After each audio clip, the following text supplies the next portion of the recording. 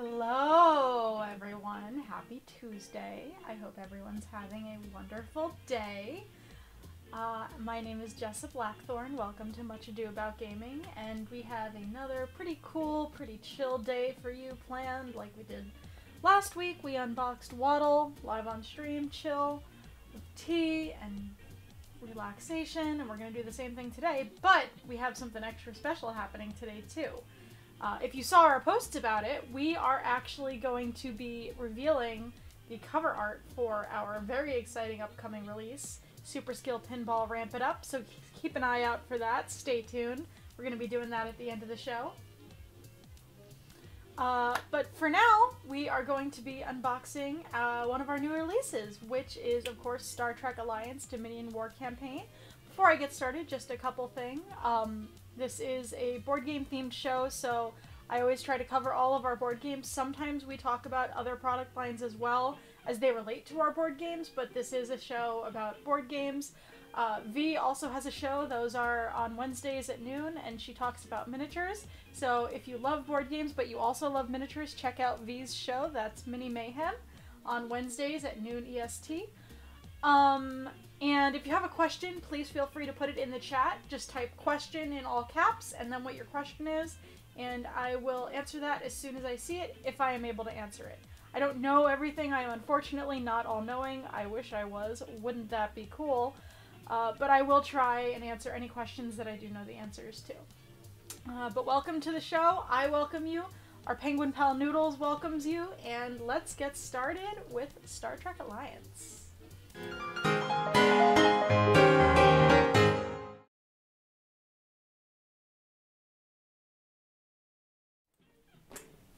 Star Trek Alliance Dominion War Campaign. Now, to give a little bit of background on this game, this is a new release, of course. This is one of our newest releases. We released it back in February. And the game is a kind of... It's inspired by the Dominion Wars on Deep Space Nine. So if you watch Star Trek Deep Space Nine, the Dominion Wars are, of course, a fantastic plotline from that show. And what this game does is it takes a lot of the things that are referenced as having taken place during the Dominion Wars on the show and turns them into a campaign tabletop experience. This utilizes Star Trek Attack Wing miniatures and Star Trek Attack Wing the system. So if you know how to play Star Trek Attack Wing, you'll have a pretty good baseline for how to play this game. Of course, it uses HeroClix bases as the dials, just like... or HeroClix maneuver dials, that's the word. I forgot the word for a second. For the gameplay, just as an Attack Wing, and it's a great game, and I'm so excited to show it to you. I have got my mug of tea right here. Once again, chai.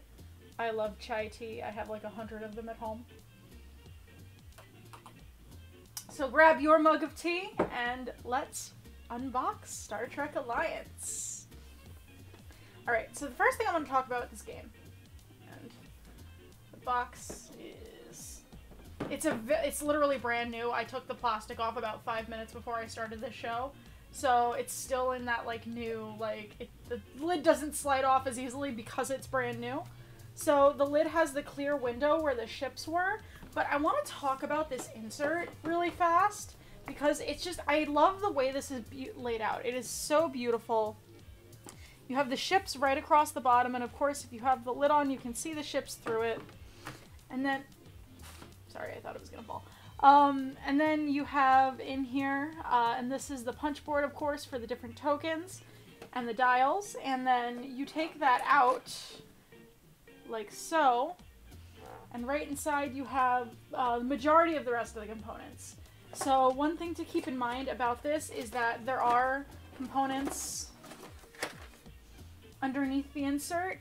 You can see right here, it's the rule book, the rulers, and the moon thing, which I forgot its name. The planet tokens, that.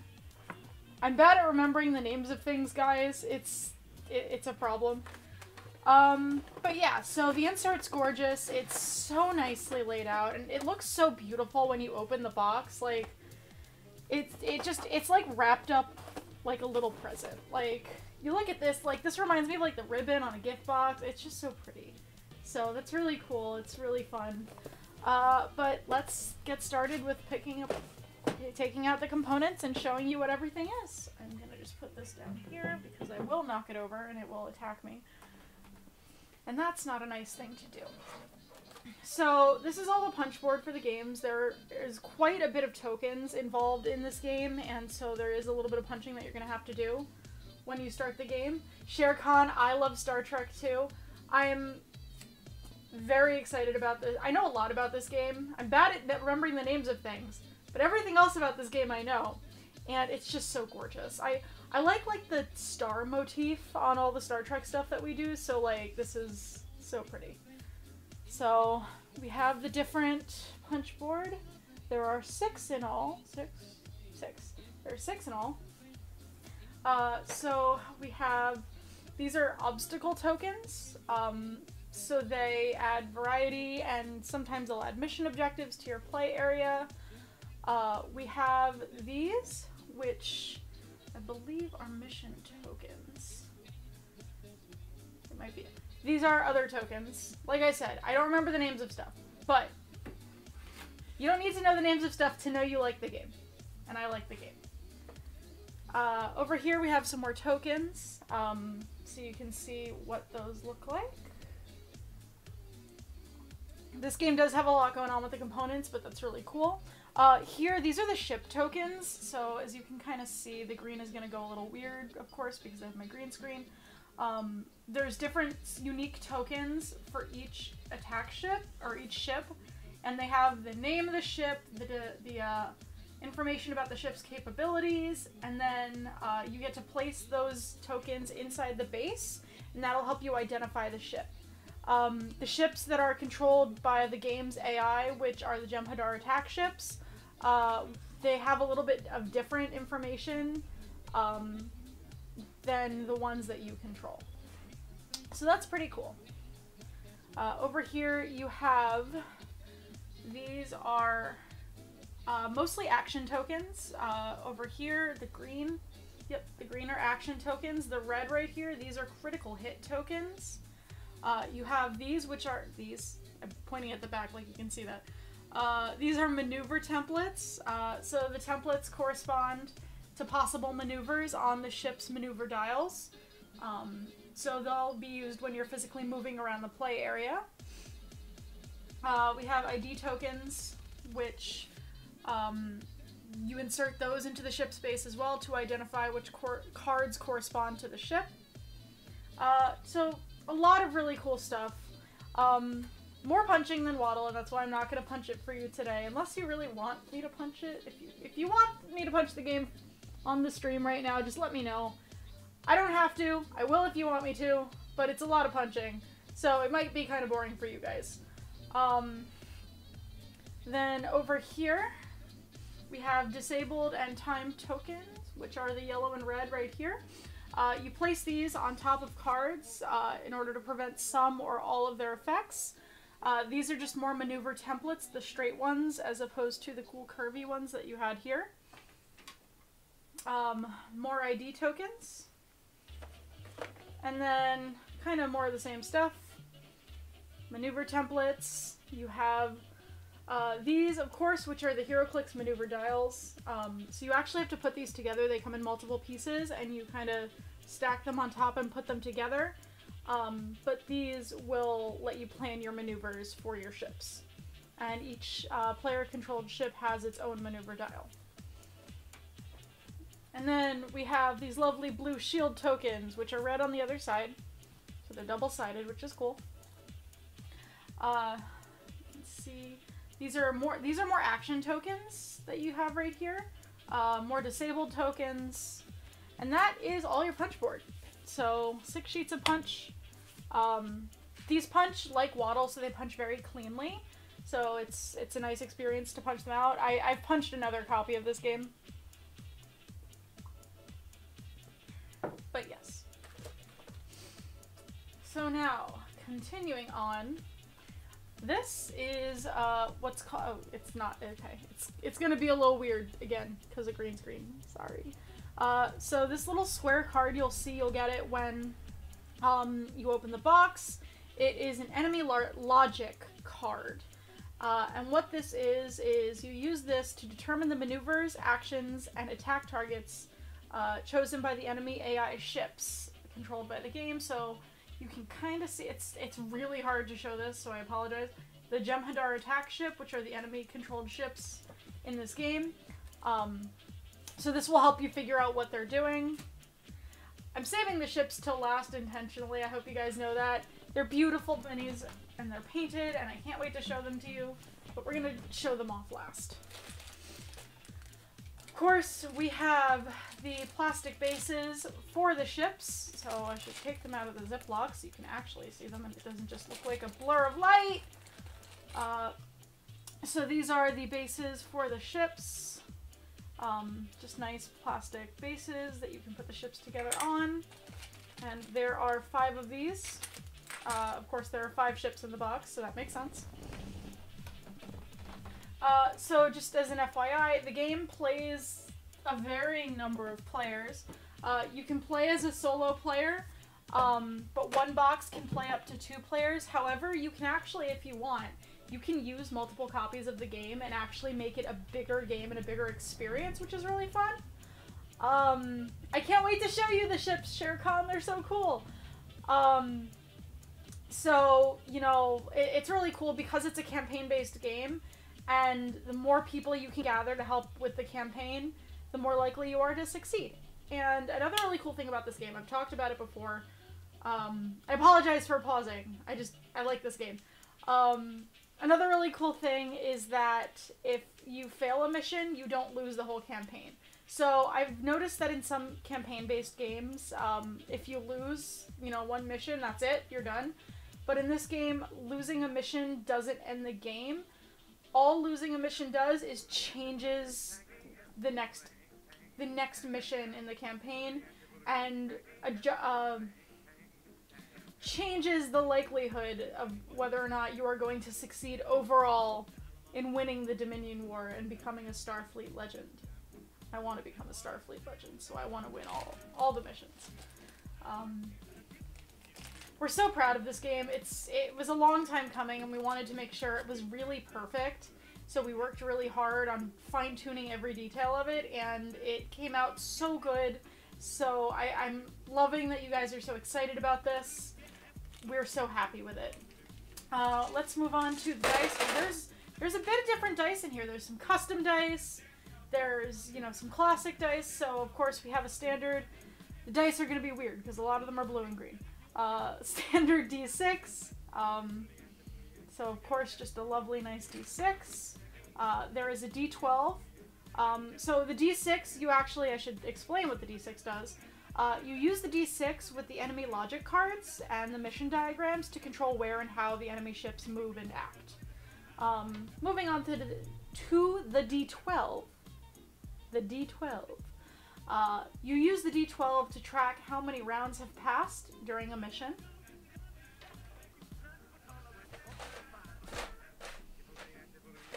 Oh, Dennis, you like the Akira-class starship? Good news! There's an Akira-class starship in this game, and I'll show it to you soon. And then we have custom dice as well. So there's 2 types of custom dice. The red custom dice and the green custom dice. I don't think you're going to be able to see the green custom dice, but yeah. So they're unfortunately not magical see-through dice. Like, that would be super cool. I would love dice like that. I would probably get carried away just rolling them over and over and over to watch them be all sparkly and magical. But they are green custom dice. These are defense dice, and they're used to resolve combat and other abilities during the game. There are also different icons on them, so the different icons have names. I'm going to show you this better on the red dice, but you can kind of see it. So this icon right here, the little circular one with the plus sign, I think it means battle stations. I'm holding it sideways, maybe. I don't know. I don't know off the top of my head what it's called. We have evade, which is this like... Okay, you can't really see this. I apologize. But let's show you the red dice. You can see those, because those are not green. Alright, so here are the red dice. You can kind of see these beautiful custom dice. I'm gonna show one off. So they have a bunch of different faces. They have, of course, blank, which means they have no icon. They have the hit icon, which is this little like diamondy star thing. This is battle stations. I don't know why I got confused. I confused myself. Wait. Okay, so it's super hard to figure out the like left and right with the camera. This means battle stations. Then we have this one, which means critical hit. And then, like I showed you before, I don't know if this has evade. Yeah, the attack dice don't have evade because they are attack dice. But the evade kind of looks, to me at least, like an Excelsior ship, which is also in this game. Like a swirly with an Excelsior ship. I mean, I guess that's what it's supposed to be. Can you see it? Let's see. Yeah, there, you can kind of see the icon now. Yes. Surrender, I agree. I think that it's a great starter set for someone maybe who's new to Attack Wing, and, you know, it's not traditional Attack Wing, but it does kind of allow you to learn the system, and I think that's really cool. Everything's also got, like, these really awesome, like, in-depth explanations of the story to go with them.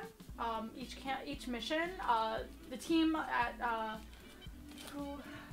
Linvander who worked on this game, I don't know why I forgot their name, I knew that, and Josh Dirksen, of course, designed the game, did a really wonderful job with making the narrative really engaging and really interesting.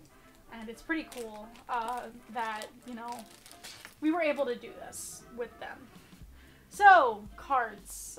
The game comes with some cards. There are a few different things that they do. There's ship cards, maneuver cards, player cards, upgrade cards, and damage cards. So, let me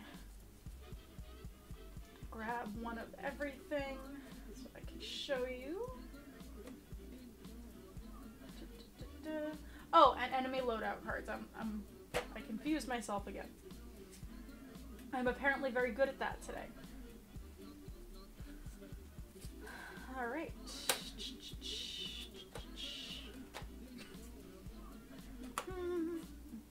How is everyone doing today? Did everyone have a nice weekend? It is Tuesday, so the weekend's been over for a little while, but I'm hoping that you guys had, you know, a great weekend. While I'm organizing these cards for you so I can show them to you. Because like I said, this is a fresh copy that I just opened. Alright.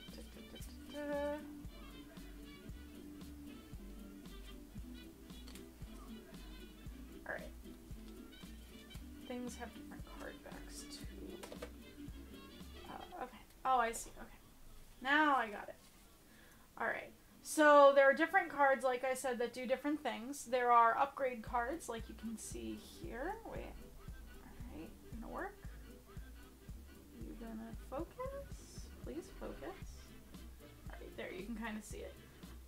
So the upgrade cards represent different upgrades that the players can purchase for their ships, including crew, weapon, and tech upgrades, as well as elite talents if their captain is capable of supporting them. You have enemy loadout cards, which you're not going to really be able to see. They're very green toned. Okay, you can kind of see it. And they're double-sided. And these are upgrades for the enemy ships, because many enemy ships do come equipped with their own upgrades. They're used to track a ship's ID number, its equipped upgrades, and provide a place to place damage cards, which I'll show you in a minute, assigned to that enemy ship. And then we have maneuver cards. So these cards show the possible maneuvers for each player's ship. So, for example, come on, cooperate, please. The Excelsior class ship, this shows the possible maneuvers for that ship. And then you have the Akira class ship. Please work. I have to like hold it at an angle or the sun just shines directly onto it. So they just act as a kind of a guide for you to decide what maneuver you choose on your maneuver dial each round. Here you have the ship cards. These just list the ships statistics and special ability, the actions it can perform, the upgrades it can equip, and its point cost for when you're building squads. So nice, interesting things. Player cards. So each player is a captain represented by a player card. So you become a captain in Starfleet with this game, and this card tracks the player's faction, captain skill, the point total you can spend when you're equipping upgrade cards, and the total experience points that you have accumulated during the campaign. So you do grow your captain as you're playing each mission, which I feel like really makes you more immersed in the experience because you get better and better as you go, which is, I think, one of the most wonderful things about a game like this, is that you can do that and you can feel like you're really getting stronger and learning more as you're going through the Dominion War. Over here we have damage cards, so they're very small.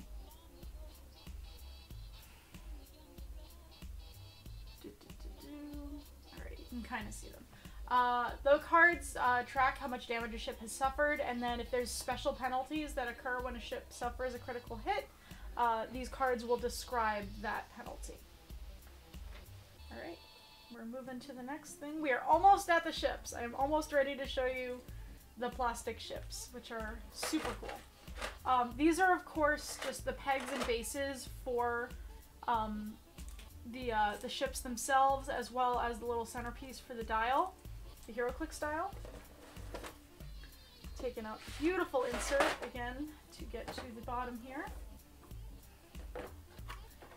So these are the rulers. So this is the range ruler. It's a two-sided cardboard ruler that's used to measure various distances during the game. This is just another maneuver template, you can see.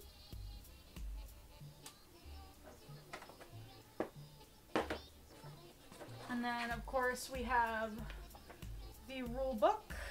As you can see, there's two things here.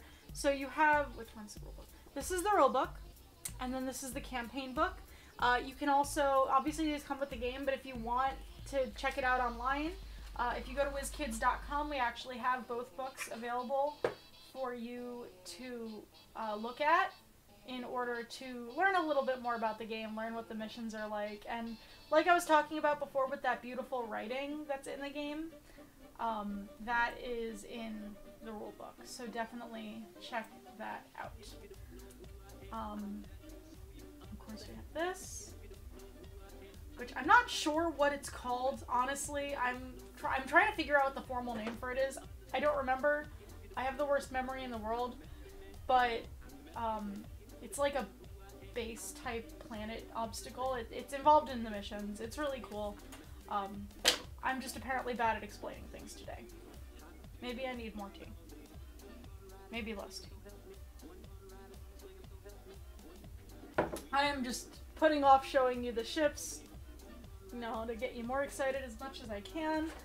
But I'm out of other components. So next thing we're gonna do is show off the awesome ships. Shere Khan, the cards. I believe they seem like they're standard size to me.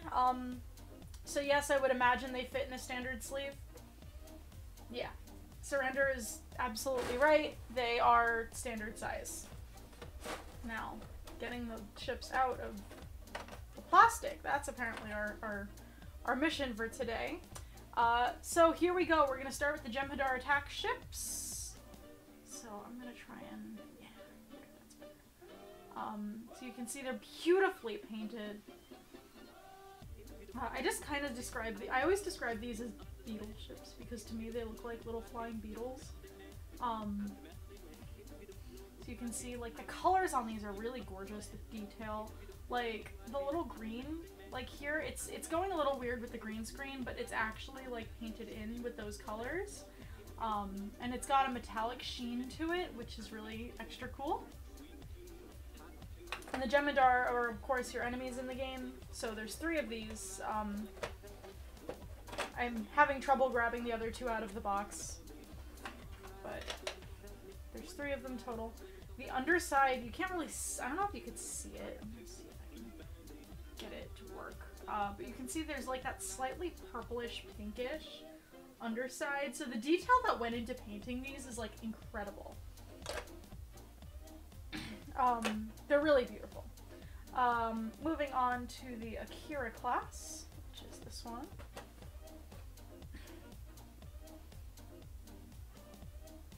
So this is the Akira class ship. You can see it's also very detailed, very beautiful. We really care about the attack wing ships and really making sure that they look lovely, and the paint jobs on these are just awesome. The sculpts are great. They are absolutely gorgeous. Let's see. Yeah, Shere Khan, I love the paint job. I think that they look amazing. When I first saw these, I was like, oh, oh my god, the attack wing fans are gonna love this. Board game fans are gonna love this. It's just, they're gorgeous miniatures. They really came out beautiful. And of course, we have the Excelsior class, which, as you can see here, it is the classic ship. You can kind of see the top.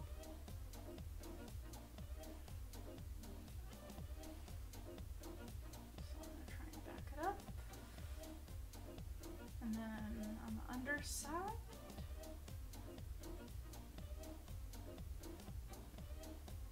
Dennis, I agree. I love the Excelsior class ship. I think it's lovely and gorgeous. But that is, of course, Star Trek Alliance Dominion War Campaign. Brand new game, plays one box, plays 1 to 2 players, ages 14 and up. And then it plays in 30+ minutes, so it depends on if you want to do one mission or you want to do the whole campaign. And it has a price point of $49.99. So it's a great price point. You get a lot of game out of it for that price point. And I mean, you get some beautiful miniatures, you get some great components. All the components are really nice, really high quality. I cannot recommend it enough. I feel like I say that every show, but really, like, it's an amazing game. It's super fun. The way that they've written this is super interesting. They did such a great job with the writing. I am over the moon about this game. But yeah, I would absolutely recommend getting it. And now we're going to move on to the next part of our show, which I'm sure some of you are very excited for, of course. We have, to show you, I'm gonna just shift us into the next part. We are going to talk about Super Skill Pinball Ramp It Up. Not Rant It Up. Unless you're having a really bad game, then you might want to rant it up. Of course, Super Skill Pinball 4K was a big hit of ours last year. It's a great game. It had 4 awesome pinball tables in a roll and write format, and we are so excited to have the next game in the series, Super Skill Pinball Ramp It Up, with 4 all-new tables. And I'm excited to be able to show you the cover art in just a moment, but I'm going to talk a little bit about the different tables before I show you the cover art. There is, of course, Go for Gold. It introduces a new extra flipper and provides a great starting point for new players. You can pan for gold or ride Zev's Folly into the back glass, which is where you ride the log flume, search the lost mine, and navigate the falls. So Go for Gold is super fun. It's super cute. You're going to see art from each of these tables in a minute on to that way of me. It's my left, but I think it's technically your right. So you're going to see in a minute. There is the Pin Pals table, which is wrestlers entering the ring in tag teams of 2. Each teammate with a slightly different table, and then as you play, you activate bonuses for each other and build extra multipliers when you enter the cage together. So you want to coordinate on this table. I actually played this table fairly recently, and it was super cool to be playing and for my teammate to be like, oh, you get multi-ball, or, you know, oh, you can get bonus points, and that was really fun and exciting, and it created a different dynamic with the game, which I thought was very fun. High Roller Heist packs all the action of a classic casino caper into 2 rounds, and that makes it one of the fastest tables in Super Skill Pinball. You recruit your crew, choose your target, and execute your plan without getting caught by security. It includes 3 different possible targets for your heist, which means there's a lot of replayability, and each of those different targets is represented by a unique minigame on the back glass. which is so fun and so cool. And then lastly, Top Speed, which turns your pinball into a race car and opens up an all-new challenge for experienced players with adjustable speed. You can add 1, 2, or 3 to your dice rolls, building big numbers and even bigger bonuses. But if you go too fast, you gotta be careful because the flippers won't be able to stop you. So this is, like I said, this is a standalone sequel to Super Skill Pinball 4K, and we have been very quiet about revealing the box art, but the box art is ready to go, and we are so excited to share it with you. So without further ado, I'm gonna do a little drum roll. Here is the cover of Super Skill Pinball Ramp It Up. Ta-da! This is so fun and so cool, so I'm going to go over what thing represents what table. I'm sure you can tell, but just in case you can't. On the top left over there, we have Top Speed, so that is the one I was describing with the race car, where you add 1, 2, or 3 to your dice rolls. Top right is Pin Pals, the wrestlers, the wrestling theme table, where you team up with a partner and score bonuses for each other. I think the art for that one is super fun and super cute, and it's really cool. Bottom left is High Roller Heist, where you are participating in a casino caper with different mini-games on the back glass. And then bottom right is Go for Gold, a great starting point for a new player. It has an extra flipper, and it's super adorable. Not as adorable as Noodles, who has hidden away. Definitely because he is so excited. He's shy, and not because I forgot to put him into this screen. It's definitely because he's shy and doesn't want the Gophers to take his superiority as the cutest penguin, even though Gophers aren't penguins. This joke made more sense in my head, guys. But yes, so this is the cover art. Towards the bottom you can see it features some of the accolades we got for the first game. Man vs. Meeple, the Dice Tower, Shut Up and Sit Down, Drive-Through Games, Game Boy Geek. So that's pretty cool. But the colors are gorgeous. It's really, I love the logo for this one too, with the pink and the graffiti kind of look. I think it's very cool, very interesting, very fun. And as you can see, all 4 tables have a different art style that really lend themselves to the theme of that table, and I think that's extra fun. So this is, of course, Super Skill Pinball Ramp It Up. That's, like I said, the second game in the Super Skill Pinball series. It is a standalone sequel. You do not need the first game to be able to understand this game, but both games are great, so get them both. It plays 1 to 4 players, ages 12 and up, in 30 minutes, and it is $24.99. We are expecting to release it right now in September 2021. Always keep an eye on our social media for updates about this game, updates about future releases, updates about anything you have questions for. But, I mean, this box art is so cool. It's so fun, and we're so excited about this game. We really love Super Skill Pinball. We're so proud of it, and we hope that you love it too. So, that is the end of our show. Noodles is, of course, back. He was definitely hiding behind the logo before, though. That's where he was. Thank you so much for watching. I hope you enjoyed the unboxing of Star Trek Alliance Dominion War Campaign.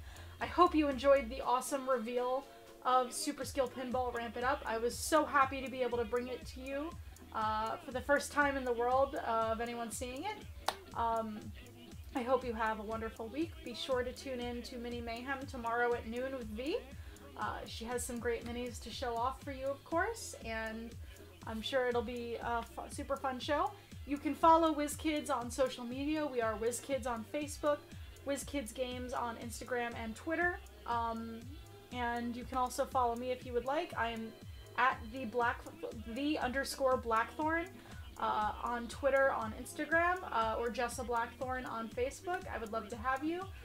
But thank you so much. I hope you have a wonderful week. I hope you drink delicious tea and stay warm and stay healthy and stay safe. I love you. Noodles loves you. And I will see you next week for another great show. Goodbye!